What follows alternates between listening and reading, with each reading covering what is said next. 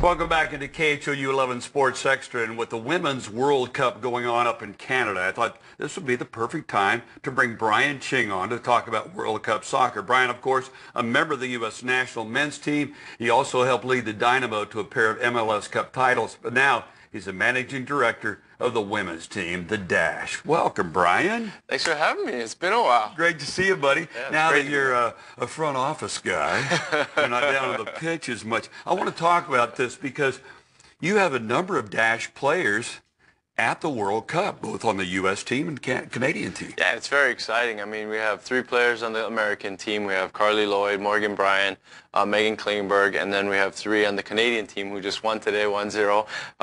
Erin McLeod, Alicia Chapman, and then Lauren Sussman. And how about this? You mentioned Klingenberg. Megan Klingenberg, she made the big play against Sweden. What a save. You know, that saved us basically.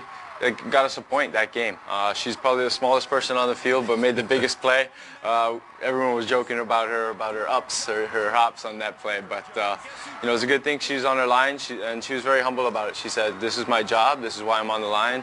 Why put me here?" And I made the save when needed to. That was awesome. And everybody talks about her competitive nature. That's also going to help you on the local front here. Yeah. We can't wait till our players all come back on July 12th. You know, that's going to be our big game. Welcome back our World Cup stars, and hopefully the U.S. players will come back with the World Cup trophy. Okay, so Megan made the big play there. In today's Canada versus Switzerland match, 3 Dash players, including goalkeeper Erin McLeod. You mentioned she was named player of the match. Yeah, I mean, you watch this save. This is unbelievable, and this is kind of saves that she's made for us a number of times over the years, and you know, that really saved the game right there for them. And she's that kind of player. She steps up in those big moments. She loves those big moments, and obviously she rose to the occasion on that one.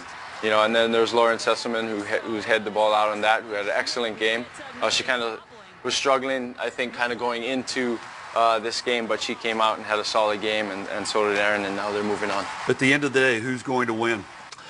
Wow, that's a tough one. You know, I think there's 3 front runners right now. The U.S. is obviously a front runner, Germany, and then France. I think those are the runaway 3 favorites right now. All right. Now, in the meantime, your Dash team just kept winning last night. They were back on the pitch, and they took care of business, even though all these women are gone with national team. So let's take a look at that.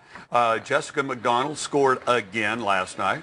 Yeah, we're actually on a 5-game unbeaten streak. You know, and you know this is kind of unheard of for us. You know, this is only our 2nd year, but the players are doing extremely well without some of our best players. We're missing 6 of our players, but we have you know, an unbeaten streak of 5. So that means the players are really stepping up that are here. Jessica McDonald, who scored a great goal. KHOU scored another great goal last night. Unbelievable goals, you know, goals that I don't think I've scored in my career. So I'll give them a lot of credit. They've stepping up, making big plays when they should, and it's fun to watch. All right, real quickly, how about FIFA? We all knew about the corruption. We've heard about it for years.